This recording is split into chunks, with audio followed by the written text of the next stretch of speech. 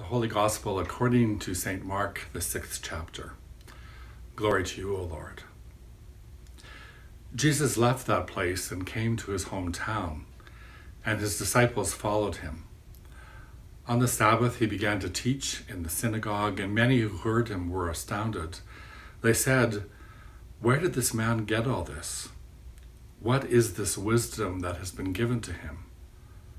What deeds of power are being done by his hands?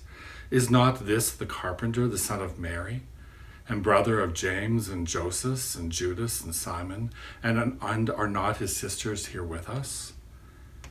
And they took offense at him.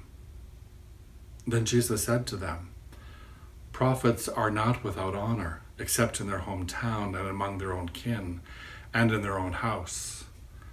And he could do no deed of power there, except that he laid his hands on a few sick people and cured them. And he was amazed at their unbelief. Then he went about among the villages teaching. He called the 12 and began to send them out 2 by 2, and gave them authority over the unclean spirits.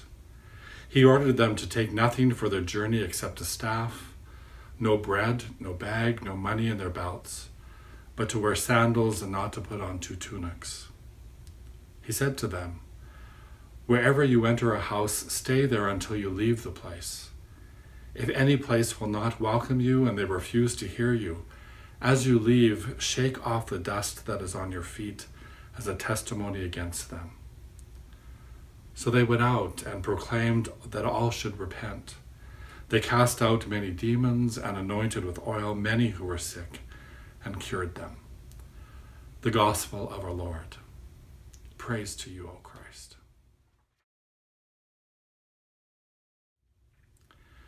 Welcome to the summer sermon series that our Evangelical Lutheran Church in Canada is providing for congregations. I'm Larry Kochendorfer, and I serve as the Bishop of the Synod of Alberta and the Territories. It's great to be with you this Sunday and to be able to give your dear pastor or deacon and lay leaders some much welcomed relief. Our rostered and lay leaders have been offering an incredible ministry over the course of the past year, but it's been hard work, and we need to do everything we can to give them our encouragement and support. As I prepared today's sermon, I want to acknowledge my appreciation for the writings of Caroline Lewis, Bradley Schmeling, and Barbara Brown Taylor, and the preaching resource Feasting on the Word. I have significantly borrowed their wisdom and insights and their words in the shaping of today's sermon. Let us pray. Into your hands, Almighty God, we place ourselves, our minds to know you, our hearts to love you, our wills to serve you, for we are yours. Into your hands, incarnate Savior, we place ourselves. Receive us and draw us after you, that we may follow your steps. Abide in us and enliven us by the power of your indwelling. Into your hands, O hovering Spirit, we place ourselves. Take us and fashion us after your image. Let your comfort strengthen, your grace renew, and your fire cleanse us, soul and body, in life and in death, in this world of shadows and in your changeless world of light eternal, now and forever. Amen.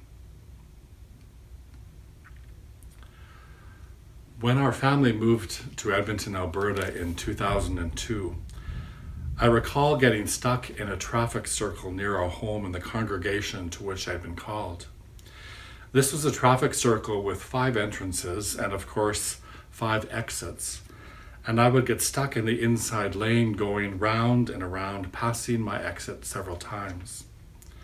Our minds can be like that, or at least mine can. I can get stuck in a loop. I revisit conversations in my mind, wishing that I had said something different, or at least in a different way, practicing in my head what I wished I had said. I revisit arguments and I make my case point by point to my invisible and absent antagonist. Sometimes I just stew, usually over something so ridiculous. Or lately, I seem fixated on a theme, politics, or COVID, or details for our son's wedding service which took place recently. At times, my mind is like a dog with a bone I can hardly let go. I suspect that some of you may understand. There are times, even during a Zoom meeting, that I see a participant's lips moving. I check to see if the individual is unmuted. And sometimes their lips are moving even though nothing's being said. And sometimes there's just a look in someone's eyes on Zoom. And I know that something is going on, that something is going round and around in their mind. There is huge energy in stewing. It's circular energy. It moves round and round with no exit ramp. No entrance ramp for anyone else either. Just round and round and round.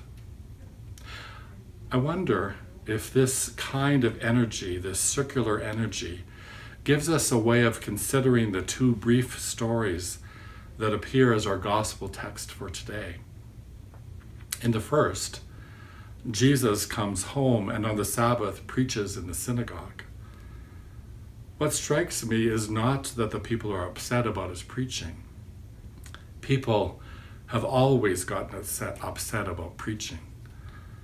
What surprises me is that as a result, Jesus is not able to do any deeds of power except for the few sick people that he laid his hands on and healed. Something happens in that synagogue that keeps the energy of God's reign already drawing near from getting in. There is no entrance ramp. Even Jesus is shocked at its strength. The gospel writer doesn't tell us actually what Jesus said in the sermon. He only tells us their reaction to the message. The energy in the synagogue turns. They were astounded and they became critical. Their comments turned to insults. Jesus is mentioned as Son of Mary, a strange construction in the first century when the Father would have been mentioned. Are they saying something about this fatherless child, this illegitimate voice? And they say that he's nothing but a carpenter. We hear carpenter as a skilled and prized trade. However, the actual meaning here is more like manual laborer. Who does this illegitimate laborer think he is? He was familiar to them. They knew him as the eldest child of a large clan, a child like their own children, none of whom was traipsing around the countryside cleansing lepers and casting out demons. Who does he think he is? I suspect that all of these comments and more, you know how it happens, were made at the coffee hour. You can almost picture the crowd turning from Jesus toward one another, whispering in each other's ears, their communal connection closing off this outside influence. As a community, they draw the circle closer. Their connection becomes a kind of centripetal force, pulling them harder and tighter together. Is it any wonder that a community that uses insecurity and anxiety and suspicion as its connection is impervious to the reign of God? It's no wonder that Jesus cannot break through.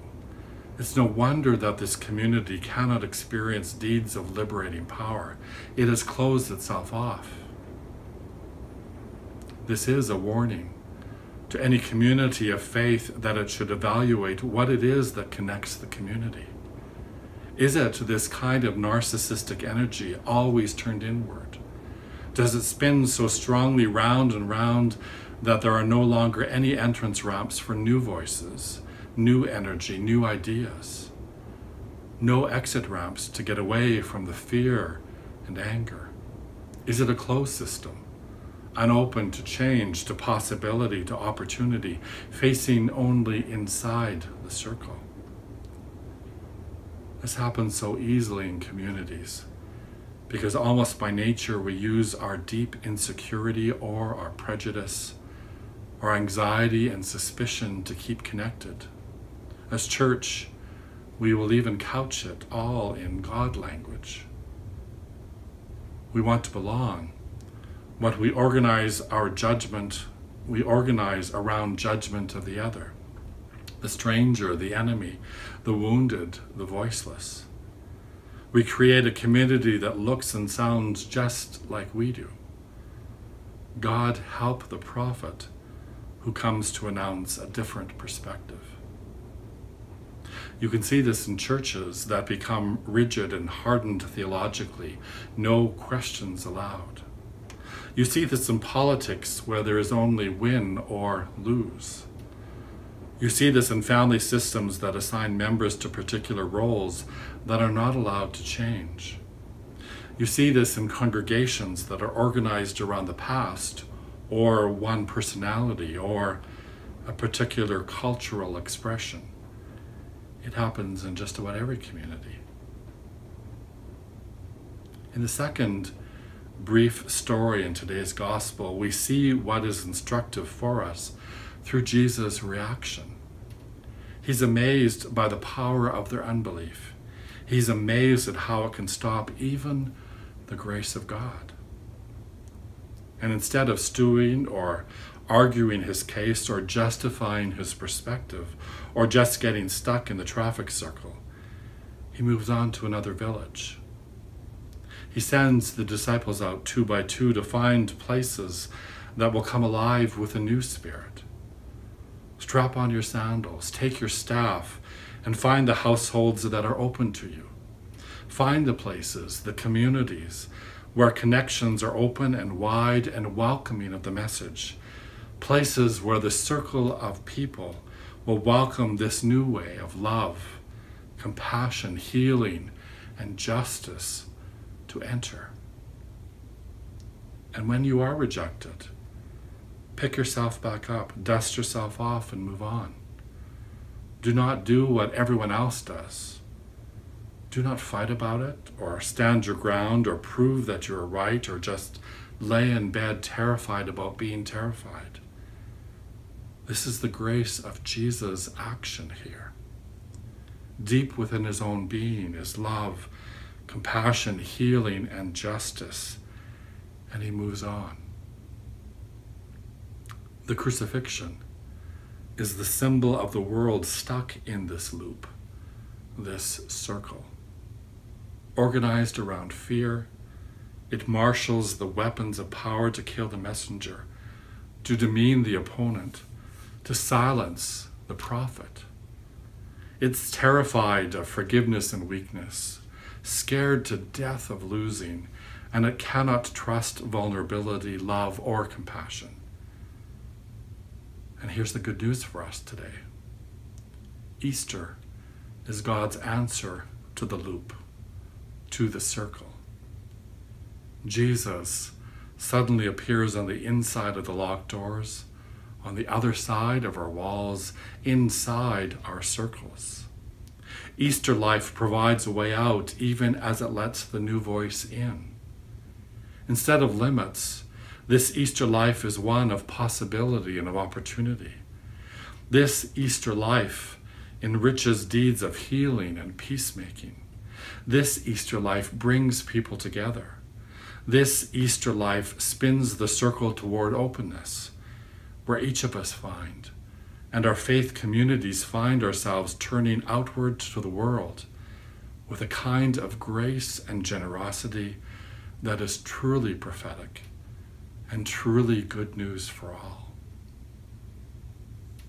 The Spirit of Jesus leads us, pulls us together, makes us a new community, and then sends us out 2 by 2, 3 by 3 into the neighborhood where the love of God is already flowing, where God's presence is known in the eyes of the other, the stranger, the enemy, the wounded, the voiceless, where we too will discover that Jesus is enough, that the good news is sufficient, that God's love and forgiveness is enough, that the water and the word of baptism is enough, that the meal of bread and wine, Christ's own body and blood, is enough, where the circle of our lives spins toward openness, and we find ourselves turning to the world with a kind of grace and generosity that is truly prophetic and truly good news for all. May it be so among us. Let us pray.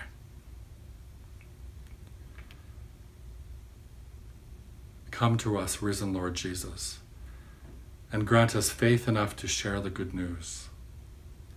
Send us, filled with the breath of your Holy Spirit, to breathe peace into fearful lives, to love one another as we have been loved, to welcome the stranger and make friends of enemies, to forgive the sins that bind others to the past, to serve on bended knee all in need of care, to be your wounded and risen body in the world, and to enter with joy God's inbreaking, startling future.